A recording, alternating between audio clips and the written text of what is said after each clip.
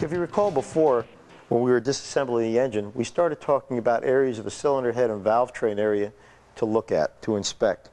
If we look at this one, we can see around the edges the metal is actually chipped and broken. If this condition were much worse, the valve would have to be replaced. Fortunately, this one can just be reground with the proper equipment, and if the rest of the valve is in adequate condition, can be reused. Now we'll move down and take a look at another valve stem. This one is in much better condition. We don't see any chipping of the edges, no cracking, but once again, we will resurface the top of this one to make sure it's in new condition before we reassemble the engine. Now, let's take a look at the rocker arm studs. We want to check for overall condition. First, we're going to look at the threads. The threads should be in good condition,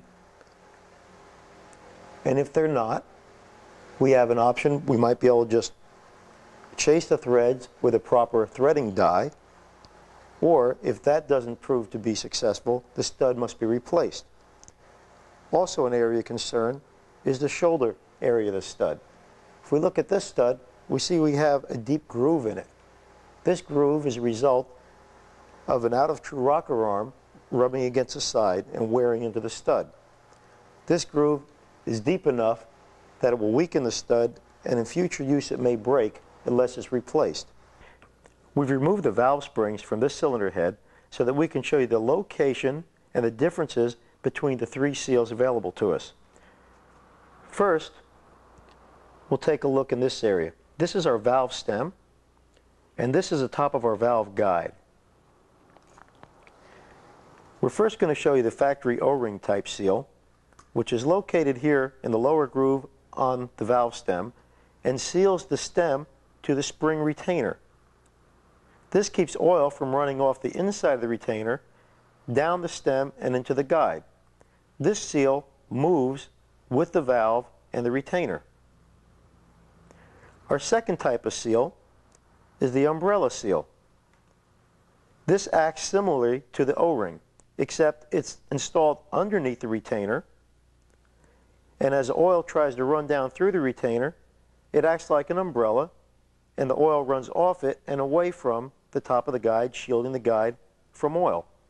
This seal also moves with the valve. Finally, let's look at the positive valve seal.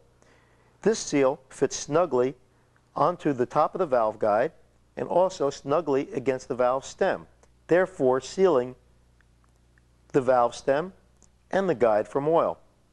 Also notice that the seal stays affixed to the head and does not move with the valve as the other two did. Instead, the valve moves through the seal. The reason that this seal must be used when using a high volume oil pump is because with a high volume pump, the level of oil under the valve cover can rise to a point higher than the top of the valve guide. If this occurs, oil will be drawn between the valve stem and the guide and be burned inside the engine. The positive valve seal is the only way to ensure that this does not happen. A few final words before sending the cylinder heads to the machine shop. Always remember to remove all excess gasket material off the cylinder head, or any dirt, carbon, sludge inside and outside of the head. This way we'll get a cleaner head from the boiling tank. We have 5 basic recommendations for an engine of this nature. One would be to replace all intake and exhaust valves. 2, have the machine shop install positive type valve seals. 3 are your screw-in studs and guide plates. 4 is to instruct them you want a 3-angle valve job. 5, when you order your camshaft, order a camshaft kit. In the kit, they will include a new set of valve springs. These springs will be matched to the profile of your cam and ensure you that you have adequate springs for that camshaft. Taking a look at our 3-angle valve job, first we're going to notice this red area. That's the actual valve seat. We've highlighted it with red dye to make it easier to see. Below and above the actual seat area are two other angles. This lower angle was done with a 70-degree cutter. The top angle was done with a 30-degree cutter. And on this particular engine, the valve seat itself is cut at 45 degrees. All three angles are necessary for even a factory stock valve job to be complete, because by using these two top and bottom angles, we control not only the positioning of the valve seat in relationship to the valve face, but also the actual width of the seat. Now, let's check the relationship of the seat to the valve face. This is fairly easily done by taking your valve and a magic marker. We're going to use red because it shows up nicely. And we coat the valve with a nice even coat of red ink, allowing it to dry for a few seconds. Now we're going to take the valve, this is the intake valve, and we will put it in the head, and by drawing it up against the seat and holding light tension and spinning the valve, we will get a transfer of the ink to the seat and remove that amount of ink from the valve face. Okay, in fact, I can. And this is what it looks like.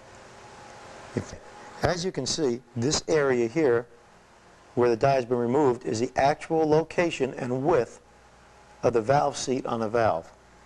Noting that it's fairly well centered in the face of the valve, leaving an area between the face of the valve and the edge of the valve, and from the edge of the seat to the back face of the valve.